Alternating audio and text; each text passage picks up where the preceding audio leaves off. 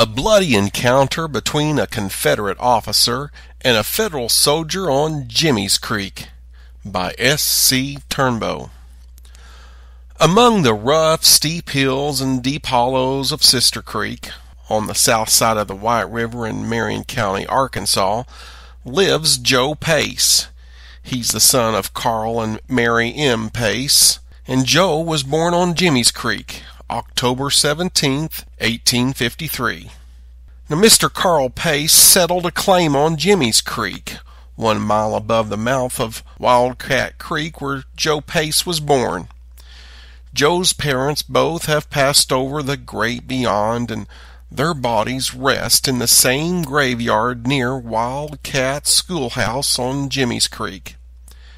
Joe Pace is a proprietor of Pace's Ferry on the White River, just above the mouth of Sister Creek and 4 miles below the little town of Oakland.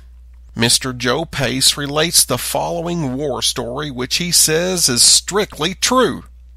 My father, Carl Pace, was a captain of a company in the 14th Confederate Arkansas Infantry.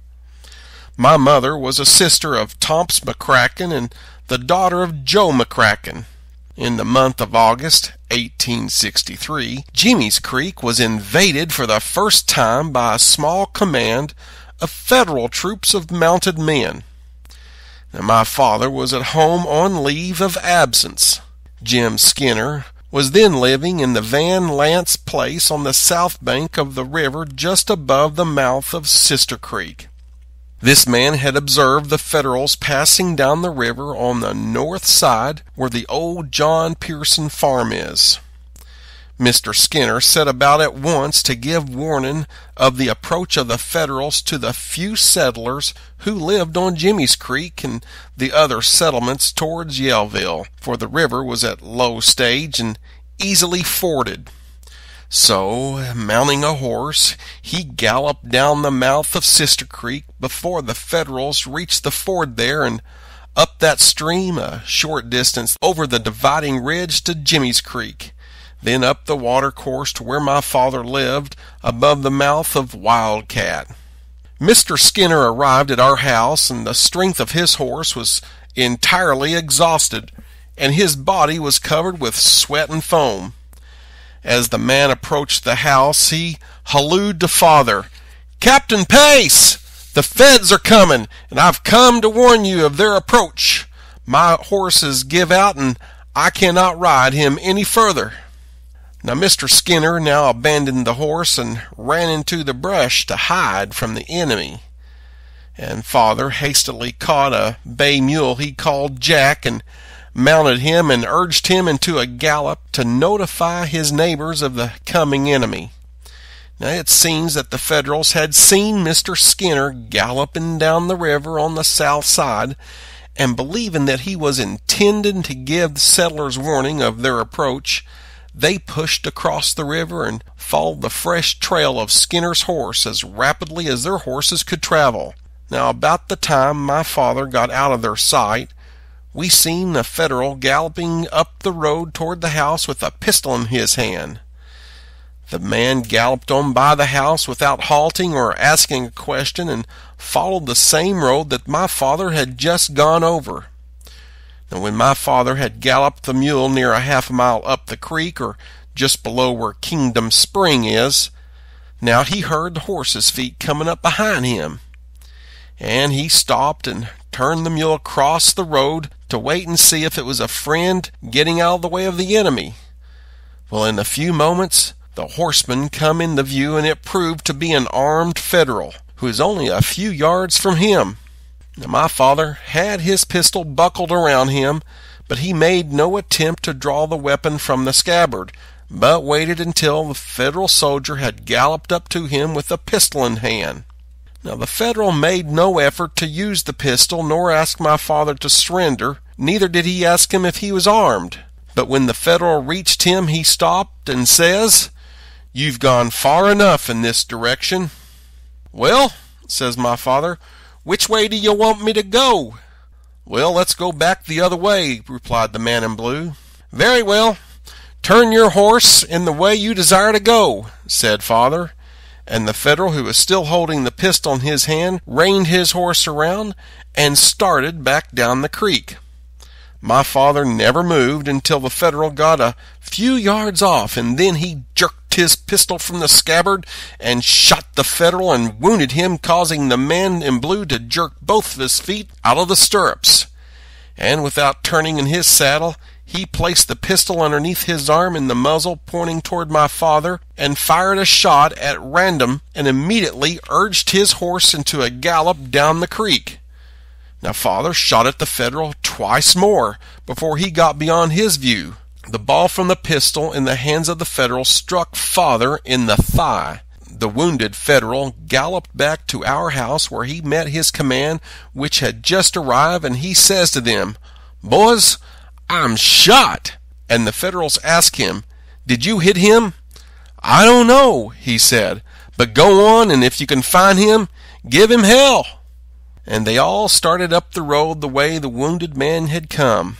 My father knew that the Federals would make an effort to hunt him down, and decided it would be best to dismount, leave the mule, and seek a place of safety among the crags and cliffs along the creek.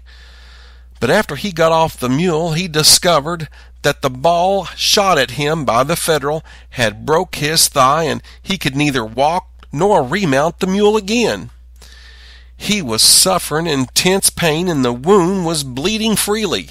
He was in a helpless condition and powerless to get out of the way on foot, but he must make an effort to leave the road, and leaving the mule standing in the road, he crawled 40 yards to a shelving rock which lay close to the ground, where just barely enough room for him to crawl under it.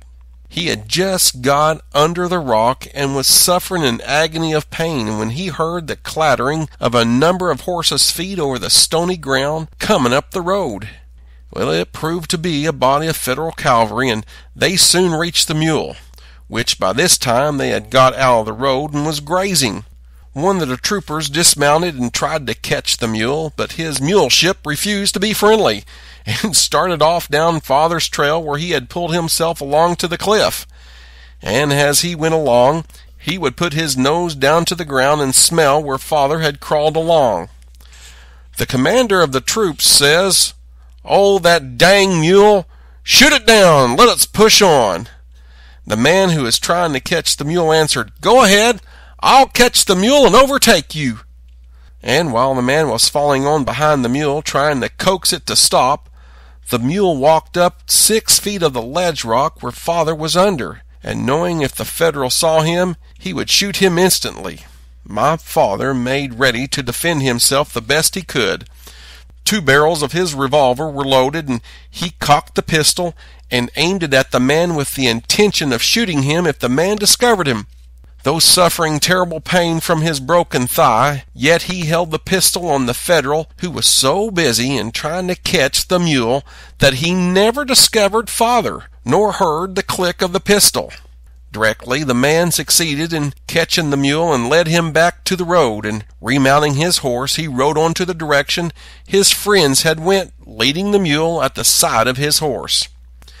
This was at 2:00 in the afternoon, and my mother, not knowing that father was hurt and supposing he had escaped, she concluded it was best to get off the public road where we lived, and she took us children, which was 7 in number, and went to a relative of ours of the name of Bill King, who lived off the public highways 1½ miles from our house. Now on the following day at 10 a.m., I took one of our horses into the woods and hobbled him to prevent the Federals from capturing him. Just as I had finished tying the rope around his legs and rose to my feet, I heard my father call me, and I answered and ran to him. When I reached the spot where he lay, wounded and very weak, I was horrified to find him in such a terrible condition. The first words he said to me after I got to him was, "Joe, is the Feds gone yet?" And I replied, "Yes, father, they are all gone as far as I know." My father had crawled 1.5 miles from where he was shot, and was almost perished for the want of water. He said he had not tasted a bit of water since he was wounded. He says, "Joe, run to Bill's house and get me some water. I'm nearly starved for a drink." It was near 300 yards to Bill King's house, and I ran with all my might to tell my mother and Mr. King and his wife about Father's helpless condition. Now, I took some water in the vessel and got back to Father first.